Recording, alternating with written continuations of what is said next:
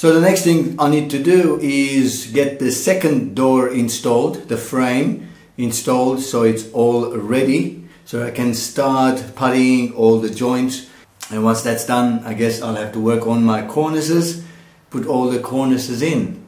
And once all of the putty has been sanded down and nice and smooth, I guess I have to do the undercoat so that all the electrical work can commence to finish it off, all the power points, the lights and all of that. And yeah, and air conditioning as well, so the air conditioning would be put in. Yeah, and then finally the second door installed.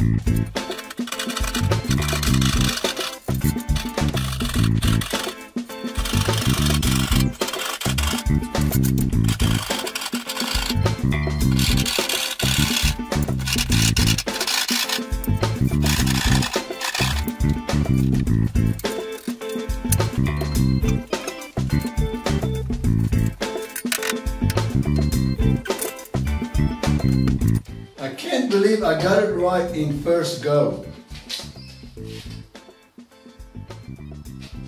What can I say? I'm becoming a, expert in this. Wow. Really good. I just have to nail it in.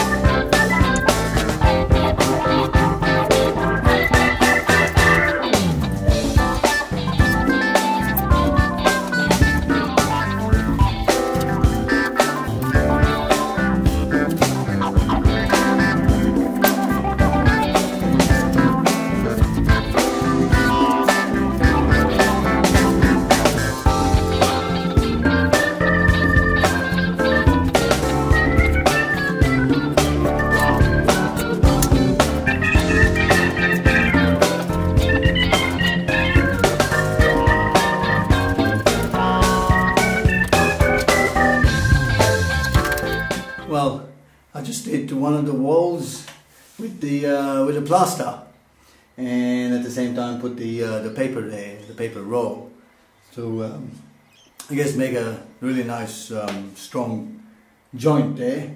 I've been using pre-mix plaster, and I got recommended to use the pre-mix one by a retired builder. He said, well, if you're not sure what you're doing, you're better off with the pre-mixed one. At least you get that out of the equation, because you get it wrong, it won't be strong enough, or it'll be too light or too strong, or dry too quickly, and all of those things. That at least that bit is out. You can concentrate on slapping them onto the wall. So that's what I've been using, and I think it works quite well, because I don't have to worry about the mixing. I just grab as much as I think I need and just sort of go through and then fill up the gaps there. And that's the first layer. So once it dries off, I'll be sanding it down and putting another layer, and then waiting for it to dry, and then hopefully the last third layer will be the final one, with just a touch up basically. The one thing that I'm really worried about is doing the roof. This was just a test wall that I wanted to try out, but doing the ceiling with upside down, oh fucking hell, that's gonna kill me. As if it hasn't killed me already, putting the gyprocs up there. Oh, well, it's gotta be done, I guess. Anyway, I'll keep going.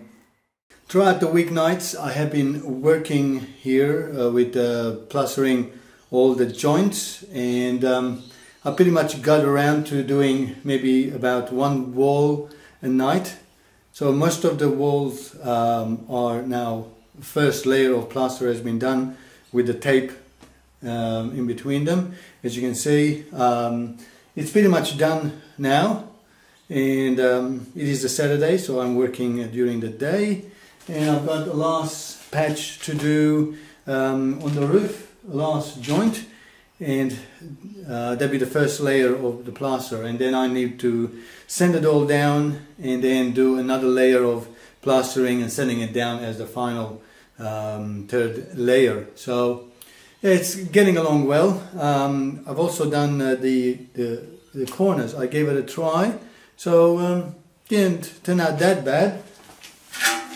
I got myself this tool where it allows you to put the putty in and then just sort of run it through the corners, and you get a nice smooth sort of edges. I'll show you. So as you can see there, that's my first attempt. You basically use this, you put some putty on each side, and then you basically run this all the way down, and that makes it work. So you got nice smooth edges. This is only the second layer, so it needs to be, once it dries, it needs to be sanded down, and then another layer and the final sanding down, and it'll be done. So I have 1 and 2 layers, well, 2 corners left. I'm still deciding whether I really need to do the same at the top corners there, because the cornice is going to go in there alongside, so I'm not sure if I need the filling there, but because it's already sealed behind it with a silicone, whether I need it or not. But I'll decide on that. I'll let you know.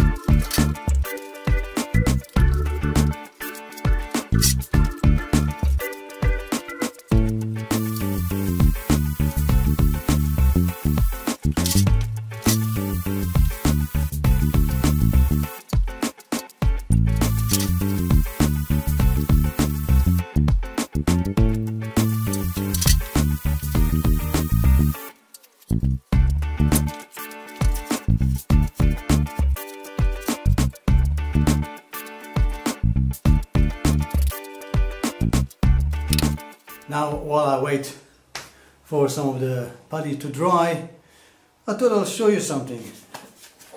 This is a box of screws for the plasterboard that I've been using. So it's about 50 millimeters long, so that it can actually go through both plasterboards and into the studs, and that's what I've been using.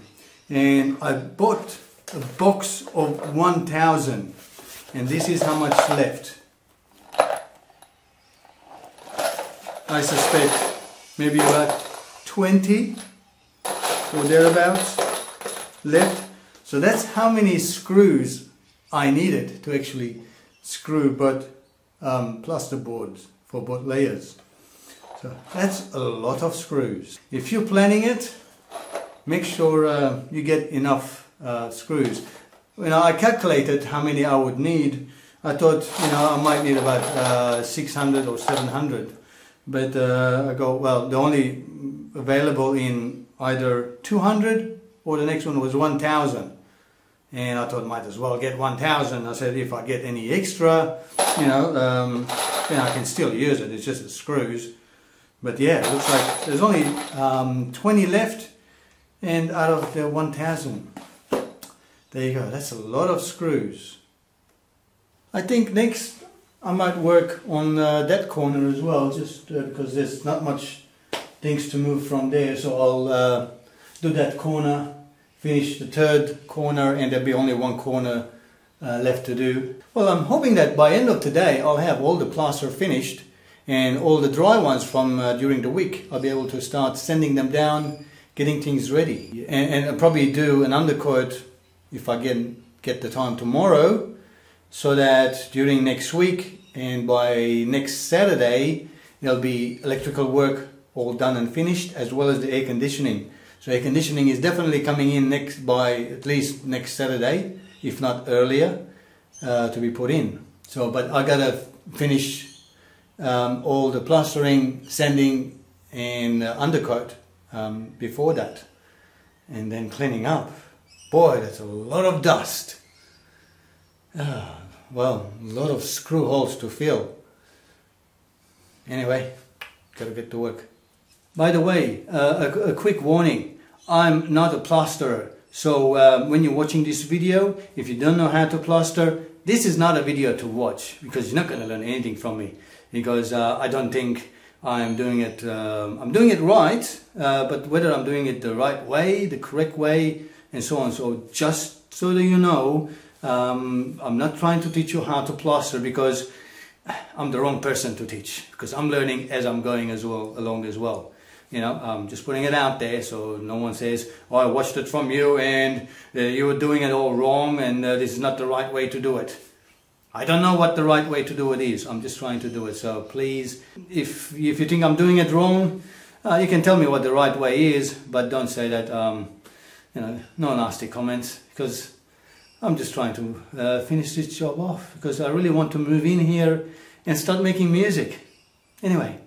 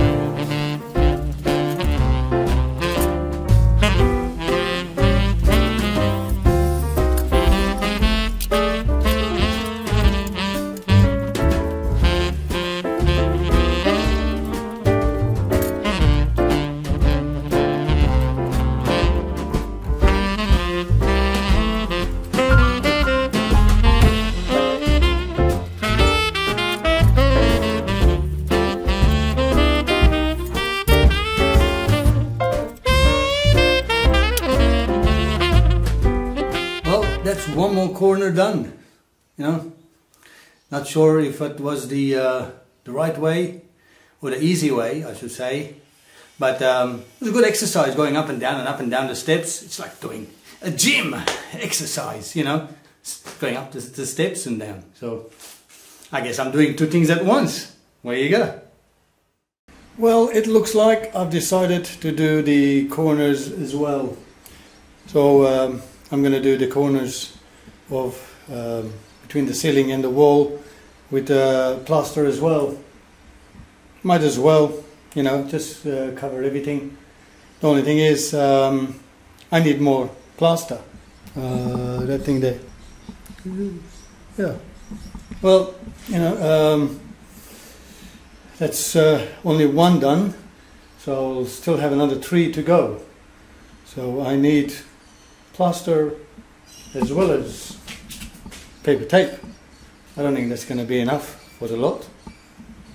Oh well, it's better for the longer run.